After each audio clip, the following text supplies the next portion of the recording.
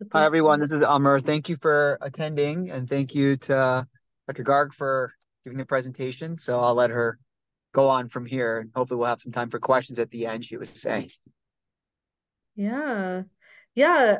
So basically, I wanted to, um, well, actually, Amr, I think you had mentioned that you started this new Facebook group and you reached out to people for a presentation for topics, and I said I can talk about lifestyle medicine in a DPC hybrid practice.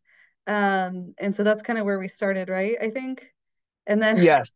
yeah, and Yeah. I just really want to help people like just anything any way I can to get, to get started in this. And so this presentation is as much for you. There's like whatever you need out of this, you just ask me. You're the ones that are here.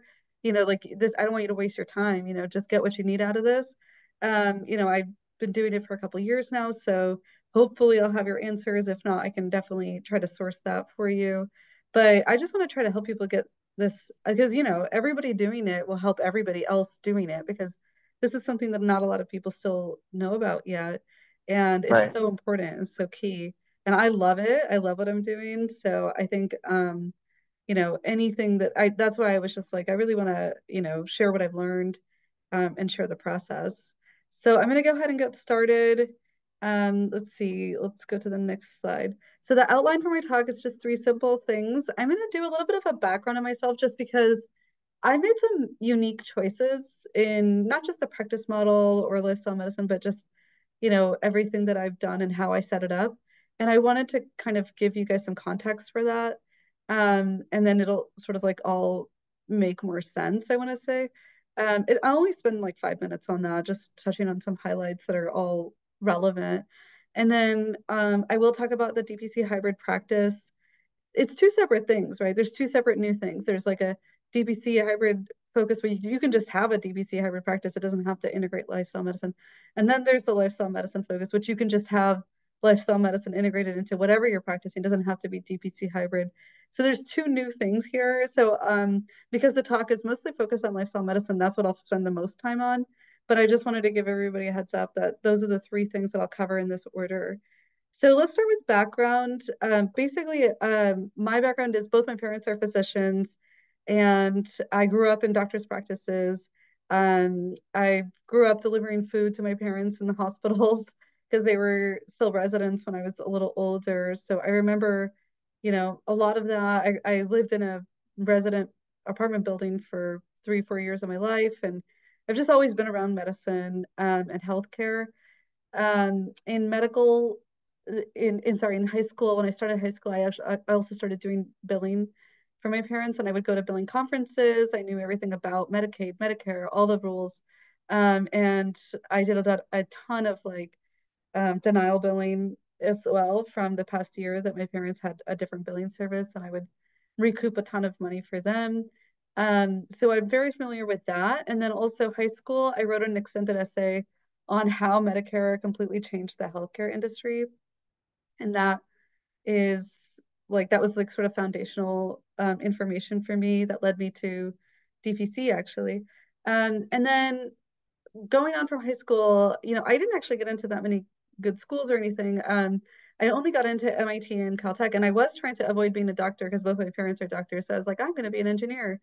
And I loved like thinking about optimization, but I did not like any of the jobs in engineering. So I ended up finding like my way into social entrepreneurship and in at MIT.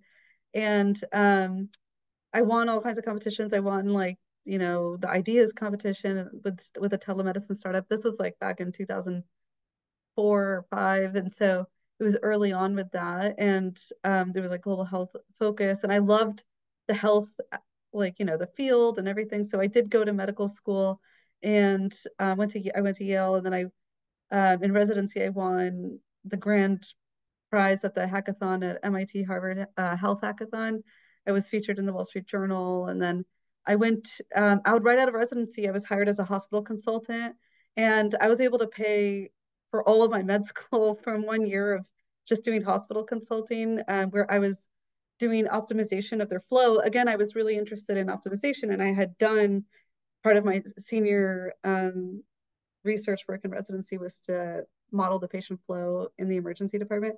So I had done a lot of that and I got hired to do that. And, you know, I was able to pay off that. I did emergency medicine for residency, by the way.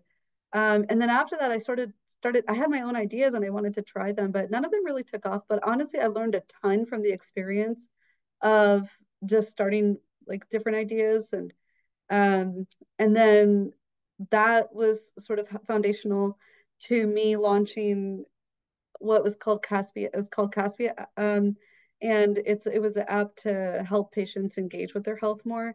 And that came from my parents' health issues. And so they're doctors, like I mentioned, and I'm a doctor, and we couldn't keep up with their health information. So I was like, what is going on here? How do we not have a system for this? And we had my chart, we had everything. And so I designed an app that let people take notes and integrated with their my charts, and it had everything in it, like from their labs, and you could track symptoms in it and stuff like that. And I loved it. We loved it. And but people weren't using it. Everybody that we interviewed, you know, they either didn't do anything for this or they were using their own workarounds like a Word doc or Google Drives and stuff. And so that was kind of like, you know, it wasn't really going anywhere. So I kind of just stopped doing any of these health tech developments. And I just like worked in, you know, I had started a family. So the last part of my background, is the last slide, is my son, when he was young, he started to eat solids, and my husband's a vegan. So he wanted my kids to be raised vegan. And I knew nothing about vegan nutrition. My husband's like one of the least healthy vegans I know. He eats a bag of potato chips for dinner. And I was like, I don't think, you know, I grew up with dairy and I actually grew up eating meat too.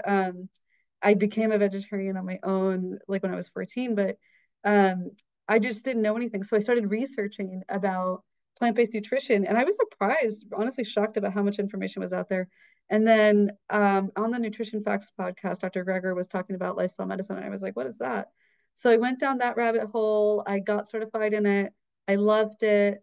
I used it in the ED a lot. Patients were loving it. They were asking me, where's your practice? Like, where do you work? I want to go to your clinic, whatever it is. And it was just so refreshing, I think, to them. And also to me, I was getting so much satisfaction with using it. I wrote a book in it. Some of you might have used that to pass the boards. I wrote a chapter in the group book that was written and edited by Shilpi Pradhan, and then I also opened a practice in it.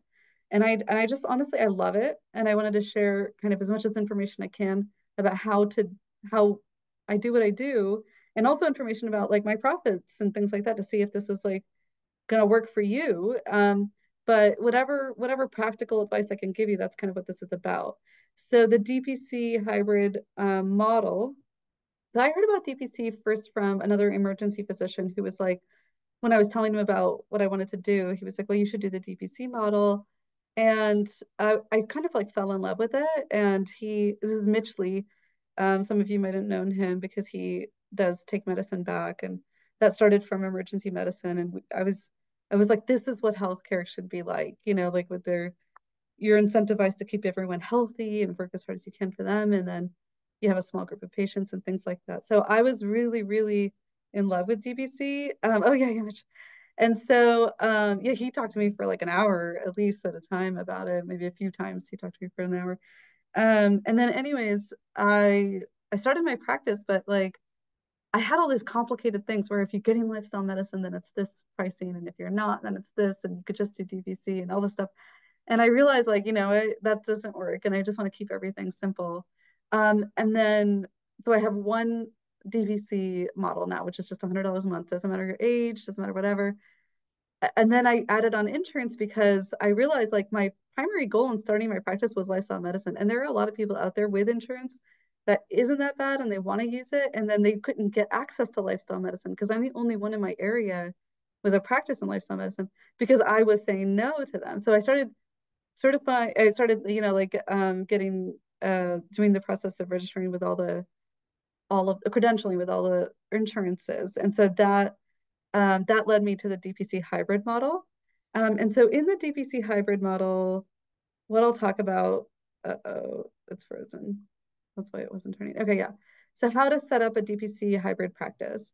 So we'll talk about the legality of it, the contracts, the overhead, and that's kind of like the practical, what are you going to spend on? What are you going to make? And then strategies that I've used that have really helped me.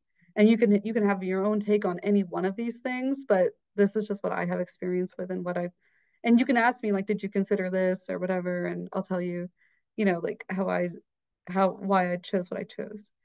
And then in terms of the legality aspect of the practice, you do have to, you know, check with your state laws about what kind of practice you want to form. In most states, they have what's called a professional LLC, and that's what all the lawyers and doctors form.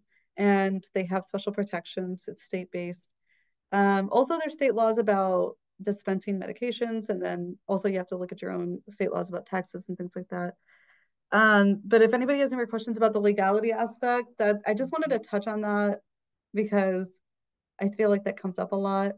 And I feel like everyone has a different idea about this, and it's usually the opposite of what I'm doing. So again, like I would check with your own sources to confirm, but I'm pretty happy. My patients are pretty happy, and it makes sense. Like it makes sense to me, like that this would be allowed. In terms of contracts, so I have contracts with Medicare, I have a group purchasing organization, I have commercial insurances, I have contracts with Quest, their lab services. I also have contracts with wholesale pharmacies, compounding pharmacies. I give some like vitamin shots and things like that to my patients with like B12 deficiency. I've started somebody on low dose naltrexone. There's like different things that you can use compounding pharmacies for. And I don't have a contract with Imaging Center, but I have like agreements with them and consultants. And all of that is to get like great pricing on things. And so those are some of the ideas. I might have left out a few. Those are some of the contracts I have. And then the overhead. So overhead, I have separate slides on that. My overhead is roughly 4,000 a month, and I have it broken down for you. So I have my rent and probably like staff is the biggest. I started my practice with no staff, so the overhead was like, just it was pretty much the rent and some of these other things that you see here, like utilities, the Microsoft subscription, Microsoft 360, I forgot to put Google Workspace. That needs to be on here, but it's roughly around 4,000. Doesn't go more than 4,500 a month. And that will cover like again my staff. When I started, like I said, I had no staff because when you don't have patients, you could just do everything yourself. And that's one thing about the costs of something of businesses is a lot of times we're used to systems where people are doing a lot of these things for us. And because I worked in a doctor's office my entire life, I felt very comfortable with doing everything. And I honestly think that is the right way until you do have like enough patients to merit, the costs that you might incur from hiring people. Um, and so I set up, for example, my own website. I mean, when you have time, you should use that instead of paying somebody. Um, and so that's kind of my philosophy. I do my own advertising. I went door to door, like people use social media for advertising and it's quote unquote free. It's free, but I was always terrible at social media. So overhead, I try to keep low from costs that I like things that I can handle myself. And then my staff, she comes only 1 day a week, Fridays. So that's like the Friday. And then sometimes we catch up on we catch up on billing. She does my billing now. So she didn't know billing before I trained her. She also helps me with some contracts I have with some big companies in Connecticut to do their employees' physicals. And so Unilever, Sikorsky, like PwC, there's a lot of big companies that have this relationship and they pay me to do their company's physical. So they're not my patients. So she helps out with those too. So that's kind of like why she usually comes on Fridays. I highly recommend the retired nursing market for employees. They're very well trained, they're very mature. It's they know the field, they know the area, they know how to work with patients. And so that's one tip I will give you. And I found her on Craigslist. So Craigslist has like a place where you can post for jobs and it's cheaper than everything else where you can post for jobs, and that's where I found her. Okay, so ways I save money on the setup. My setup was like super cheap. I think it was like 10,000, which is relatively cheap. I know it sounds like a lot, but some people have spent like 60,000 and things like that. I've seen like some crazy numbers out there.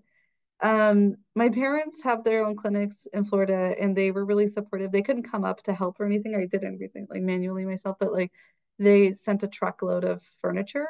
So they sent like my chairs. I have these like nice chairs for patients to sit in my office and in the exam room.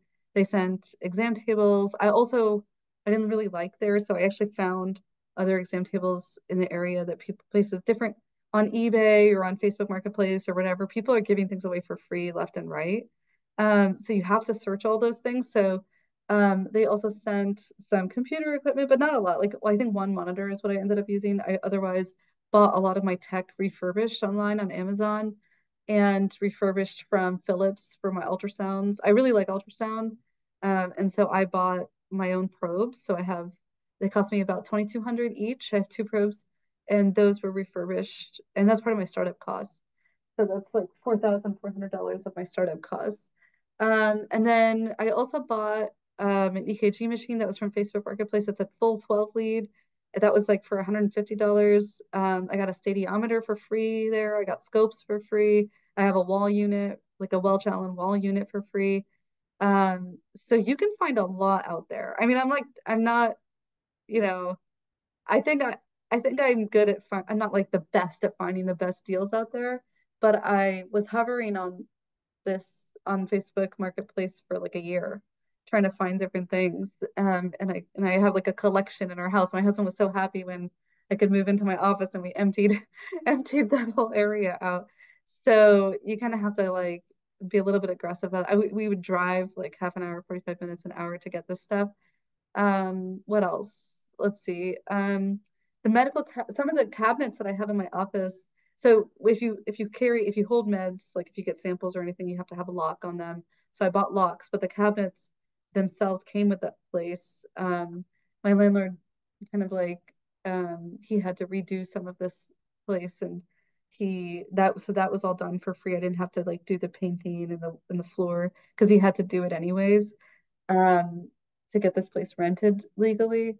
And then yeah, there was just like some, you know, other things like samples. McKesson came by when they saw that there was a new practice in the area. They just like knocked on the door and they had like a truckload of samples that they gave me to get started. And that's really helpful. Like, especially if you don't need to buy a whole box of something, they give you like one of each thing. And just so you know, like you can apply for samples from a lot of places, like Johnson and Johnson. I think there's like a website where you can see all the different kinds of samples that you can possibly get. There's like one person that just never buys band-aids. They just get samples. And so you could really cut down on your supply costs. And then I did all my own formation paperwork. Honestly, I kind of wanted to know what they're asking too. And it does take time. I had to go to the bank like 4 times to get the right phrasing on the right document for Medicare credentialing. But I did all my own licensing. I did all my own registrations, and I did all of my own billing for I want to say like 6 months before I hired somebody. So I was trying to control costs like crazy. I didn't want to have to work, have to take. I guess I didn't want to change my business model to be anything other than I wanted it to be, just to meet ends, just to have ends meet, you know, like I wanted to just practice the way I wanted to practice. And and so that's not it wasn't the most lucrative way in the beginning, but now that has paid off because my patients have sent a ton of patients to me and now my practice is fine. And like I said, I didn't pay for contracts to get formed with patients. I don't have contracts with patients. I explained to them everything about how it goes, and then I don't have any HR. That's another huge cost saving. I do everything in a Word document and a platform I just designed um, that has all my lifestyle medicine stuff in it. And then I also do everything in an Excel spreadsheet. And I think it works great. Like I have eFax. I don't know where my costs are. Yeah, I have eFax, which is Doximity. You can have eFax for free, but I use something called Humble Fax because they plant a tree or something like that. So I was like, oh, I want to help plant trees, and so you don't have to even pay for eFax. there wasn't a lot of need for an EHR. And and then like the thing is about EHR is like the labs and everything like that. I like to analyze them my own way. We have our own cutoffs in lifestyle medicine. We have our own way. I trend things before they become abnormal. So that they don't do that easily in any of these other EHRs, especially for small businesses. So I just didn't do it. And that was my choice. Ways I save money ongoing. So that was the setup, and then I think I already talked about a lot of these. I always find like I do a lot of research on what the cheapest possible things are for like gloves and EKG paper, and I just stick to that, and I just keep buying from that. I don't In the beginning I do a lot of that research, and I just stick to that. And like I said, I do like the GPO. Sorry, I'm skipping around, but I do the GPO, the Group Purchasing Organization. That's how I get the cheap rates at McKesson. Some people use Henry Schein or Henry Schein, I don't know how to say it, for their supplies, and it's similar rates. I've compared them. US Pay is my merchant servicing. The fees are like less than 2%, and it's a HIPAA compliant processing service that I use called authorize.net. The annoying thing is you can't just like swipe, and a patient can't put it in themselves at home. I have to like put it in myself. But again, like, it saves money. Like, I mean, I'm not going to pay an EHR service $300 a month just to have that feature. You know what I mean? I'll just take their card one time and it's set up for their life. So, supplies for free. And like I said, so Quest and LabCorp, they'll give you a lot of supplies for free, like all their supplies for free. So it's like really anything that they have, like swabs or whatever, urine cups or anything. I just ask for as much as I can for free. Band-aids, butterflies, like whatever you can just request them. What else? So I did a little bit of exchanging services with other people. I don't advertise that I do it, but a lot of other groups do that in DPC. So I just thought I'd put that in there as an option where you could save money. And you can do free advertising by getting involved in your community. And especially if you're not busy with seeing patients and you need patients, then just go out there and market yourself and give talks and use yourself as much as you can to advertise. And then I rent out 2 rooms in my unit, and that's just nice because I get like a steady income. And then virtual assistant, I have $7 an hour. It's cheaper than like most of the other virtual assistants. I found them myself on Upwork, which is like a really nice platform to find freelancers. Um, yeah, so the patients that are doing DPC Hybrid with you, I don't know, like, I don't know what the question was, but concierge, like MDVIP, they charge 275 a month plus what they charge Medicare, and I charge 25 a month. So I don't consider that concierge, and I try not to use that word because I love my patients. They're just like regular working people. My retirees are on fixed incomes. They just value their health and their relationship with me a lot. And they value the fact that I only have 300 patients and stuff like that. So that's kind of like, you pay for what you value when you're older. And so that's kind of what I do. Let's see what else. Um, okay. So strategies to gain traction. What I do is I provide every single one of my patients with VIP level care.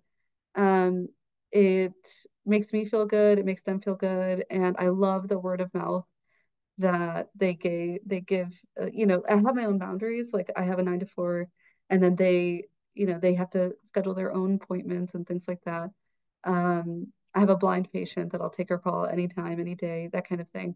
But there's always like 1 or 2 exceptions like that. But nobody tries to abuse me. I don't have that. If it does feel like that's the thing, then I just say like, I don't think, because you want to be happy with what you're doing. And so I just say like, no matter what they're paying me, I'm just like, I don't, this isn't the right relationship, or this isn't the right office for you, I think. And I have a ton of patients that are just like all word of mouth, and I love the word of mouth patients because they know what they're getting into. They give you the benefit of the doubt from the beginning because somebody they trusted you. And so it really, really works out to get the word of mouth patients. So if you went, I love um, that providing that level of care to the people when I'm with them, like in person and stuff like that. And then I also live 4 minutes from my office, so I can come in evenings and emergencies to keep people out of the hospital and urgent cares, which I do. So I've seen people for UTI testing on Saturdays and things like that, just because I don't want them to wait the whole weekend when they're already having other symptoms. And so I will do that. You don't have to though. You can do whatever you need to do. And I do a lot of community talks. Like I said, that helps gain traction. And then I also limit one-offs. I almost don't do any. I don't think I do any. I think I've done like some school physicals for my patients' kids and stuff like that, just like in a pinch. But I really try to limit it because you're effectively competing against yourself. And this has come up a lot in DPC threads. But yeah, I don't try to do any one-offs. When I'm full, then I'll only have availability for one-offs when I'm full with my patients. But until then, I don't want to be competing with myself. Okay, so that's that. I think it took a little longer than I wanted to on DPC Hybrid. Does anybody have any questions right now? Um, besides what I've already answered or attempted to answer, or do you want to clarify? You can come on to speaking if you want to. Um, okay, and then the next thing I'll talk about is integrating lifestyle medicine. So first I'll go over my appointment sequence and then all the information I collect and how I built my workflow to be efficient because it wasn't always efficient.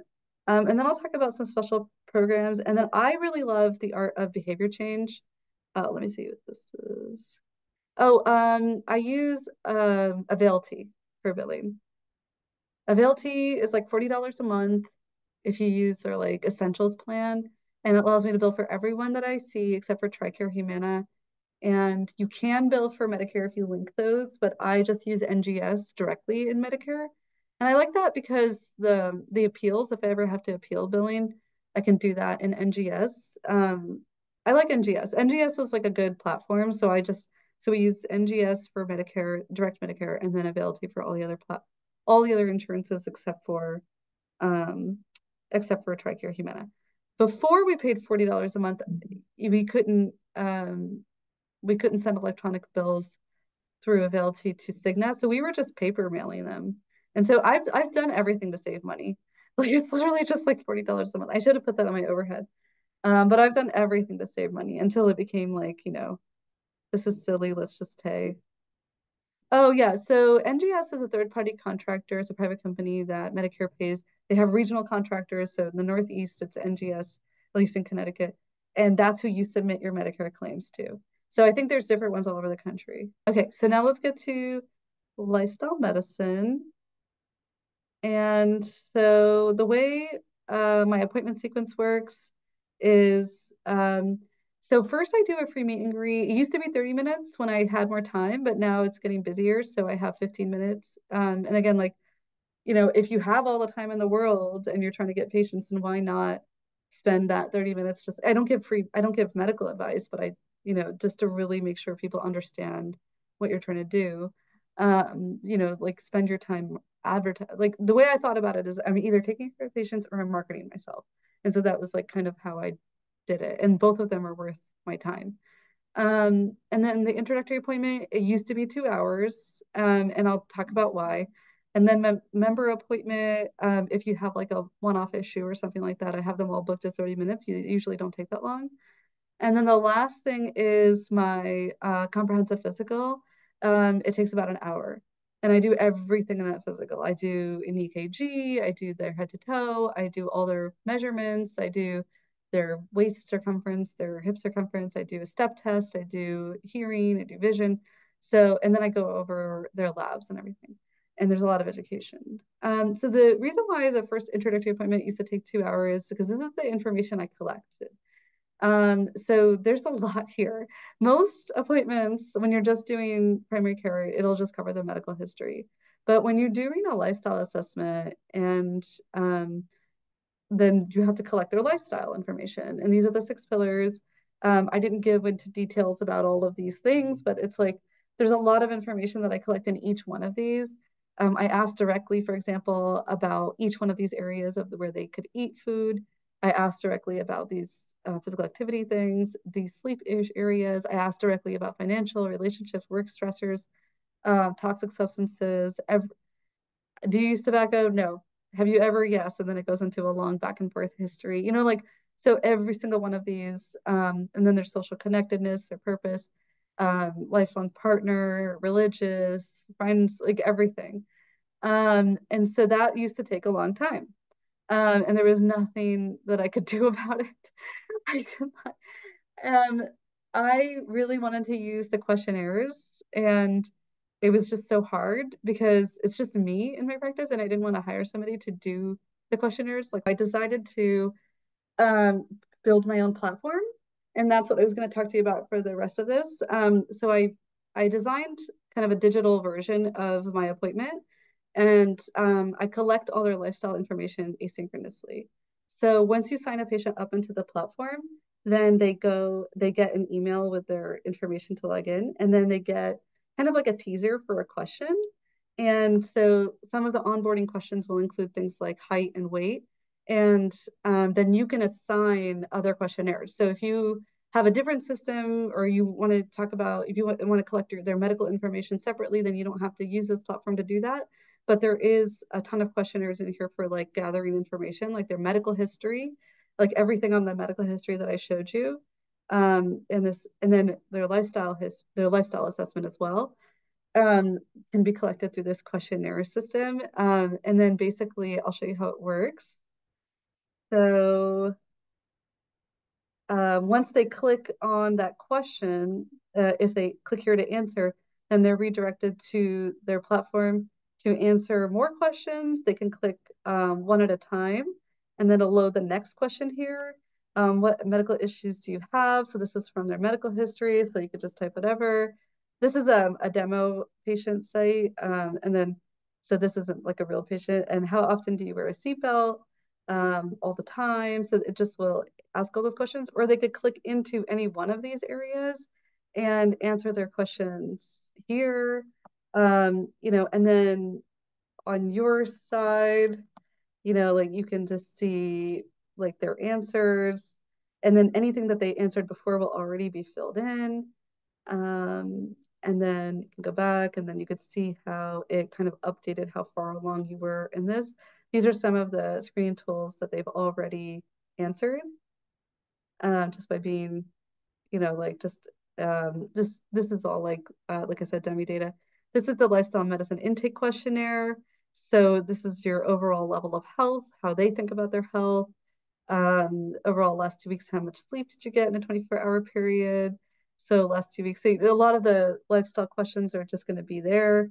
And then their GAD, their audit, whatever, and we actually reached out and got licenses to redistribute these questionnaires. So like the audit from the WHO, the G87 is from Pfizer. Like I didn't know who owned all these things, but we've reached out and gotten licenses to redistribute this.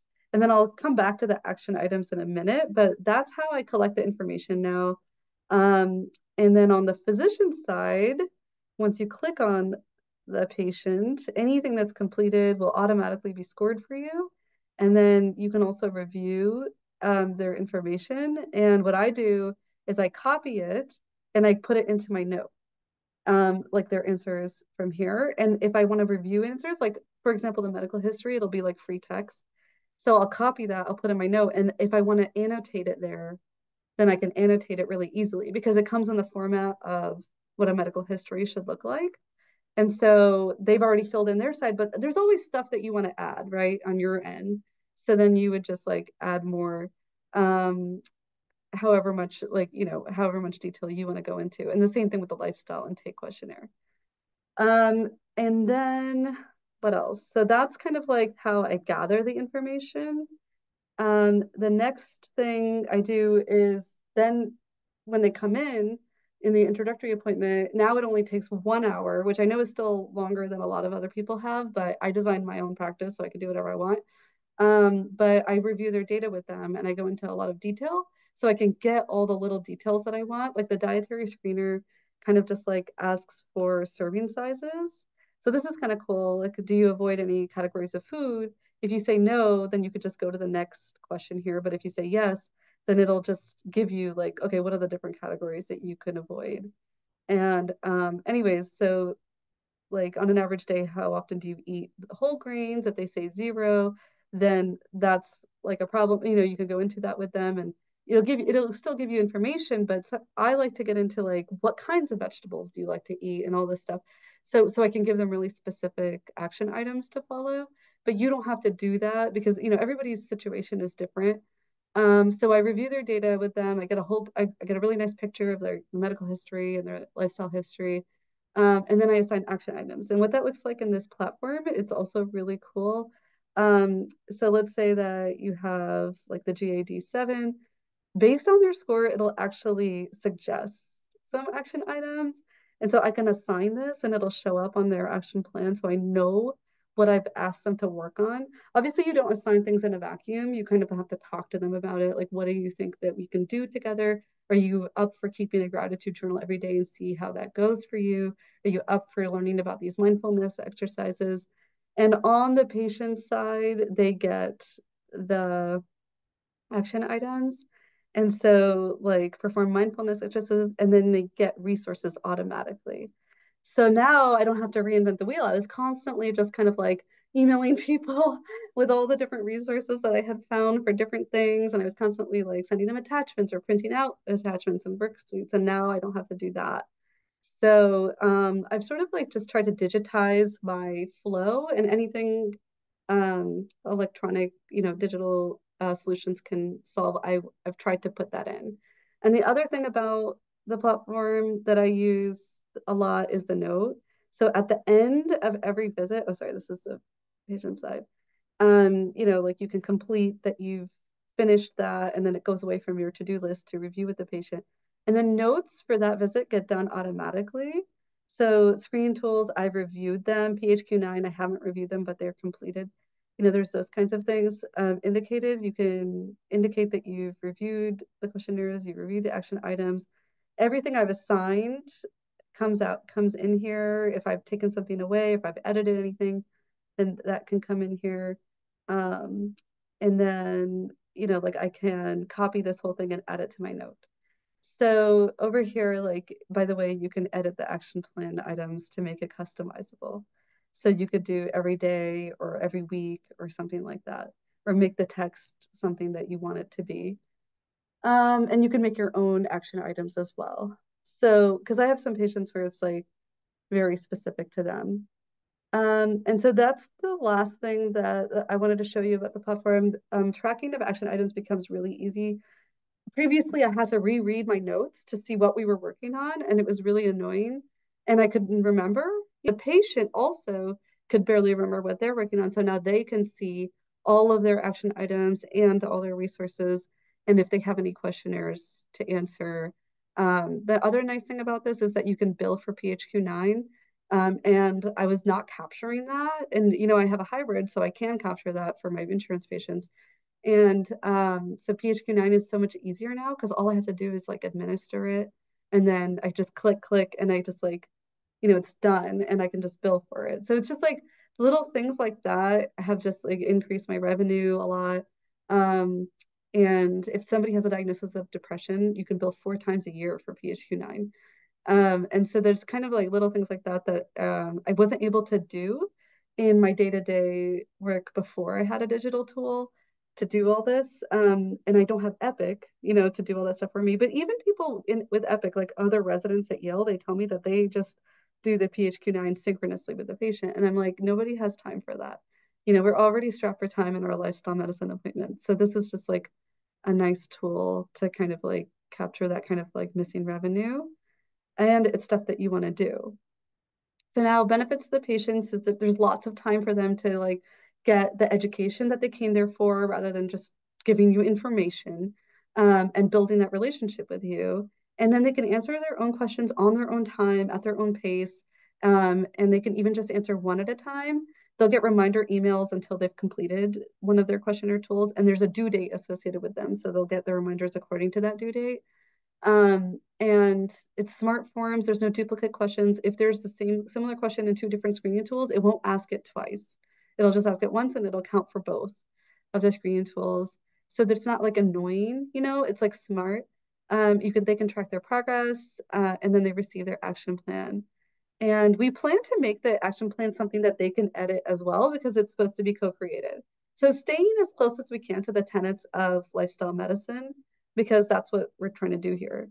The benefits to me, obviously it saves my time. I make more money. I was just telling you guys about that. And I don't have to reinvent the wheel over and over again. And some of the things that we have to come in this platform, we want to do translations, we want to do multicultural recs, we want to have patients' ability to track their goals. So if you recommend like, 3 servings of vegetables a day to start, then they can like track that, achieve their goals, that kind of thing. We also have access, we've reached out to USPSTF and they've given us access to their API. So when the patient just onboards, will have all the data to like give you what the USPSTF recommendations are for their age, their gender, whatever it is. And you can assign their mammograms, you can do whatever it is through this platform. There is an option as an action item to schedule a physical. So I use that a lot because I had no other way in my own practice. I don't use an EHR, to like indicate that a patient should make an appointment for their physical. And so with this platform, I can do that now, and it's so much nicer. And the only other thing that I wanted to mention about this platform is like every single patient in this platform is going to be receiving a monthly newsletter about lifestyle medicine education, skill power tips. So, for example, like best tips to set a quit date for whatever it is that you're trying to habit that you're trying to break. Um, and then recommendations on content to consume, like what we're reading, what we're listening to, what movies to watch, and then answering a patient question and more. And that monthly newsletter is going to start in April. So the idea is to take more things off of your plate. Like we're all out here trying to practice lifestyle medicine and trying to give our patients content, but we want to kind of like with this platform help out with that. And I've been doing this newsletter and I'm like, why does like, we should all just like, just collectively do that. And we want to make that white labeled too. We want to make all of the patient communications white labeled. We don't have that featured yet, but we definitely want to so that you will get the benefit of the patient knowing that it's coming from your relationship with them. And then another physician that we talked to who's going to be using this platform, they wanted like a quarterly newsletter on the physician side about updates in lifestyle medicine research and stuff. So that's going to be something else that we're going to do. So I hope that's helpful for integrating lifestyle medicine into your care. The next thing I was going to talk to you about is special programs that I do. So in addition to the lifestyle medicine, I have a cooking class every month. I get partnerships with that. I sponsorships. It helps with advertising. I do board games once a month in my clinic. That's tonight. It's the last Friday of every month. I'm appointed to the Council on Aging in my town. So I have some recognition with that. I do talks in the community I keep on mentioning, and I do walk and talk with a doc. And then there's something about the art of behavior change that I just wanted to mention in this talk because I'm really passionate about behavior change. And the idea about behavior change is that you're never telling somebody what to do. You're sort of like inviting them to come up with solutions that can meet their goals with the information that you're providing them. Like, so you're kind of the bridge of gap of knowledge, but not by scientific facts or things like that, just by like more mirroring, well, you told me your health goal is this, and this is the way to achieve that. So what would you like to do along those lines? Or, so the step one in behavior change that I've learned is to manage your own emotions. So never get too attached to what you're telling the patient. Just see yourself as sort of like, passive. And I don't know, like there's something about it where the patient can tell if you're trying to sell them something. And that just seems disingenuous to them. And I just feel like you have to kind of like remove yourself from that. Um, and you've been there, you've all been sold something too, and you can tell from the beginning. And sometimes you let it go on and on just to see where it will go so you can see what the catch is. And so you kind of have to really understand if you're doing that. So because otherwise they won't trust, you know. And then you have to manage the patient's emotions. Like you have to have like a, I don't know, trusting relationship, and that comes from like their emotional reactions to anything that you say too. And then another step three thing is I always start with the patient's goals. So I don't care, like, some patients' goals are like, I want to live to be over 100. I want to live, I want to avoid cancer. It doesn't matter what your goals are. The recommendations are probably going to be the same from you, but I couch the recommendations within the framework of their goals. So if it's like, I want to lose weight or I want to do this, if they don't care about their high cholesterol, then they're not going to do anything you say if you just say, this is what you should do. You have to do it in the framework of their goals. And then the last step that I wanted to mention is just include their values. like, like positive psychology, what is valuable to you? Is it community? Is it service? Is it self? Is it spirituality? Is it something else entirely? Curiosity, wisdom, whatever it is. But include it as much as possible whenever you can in your interaction. And I think that's it.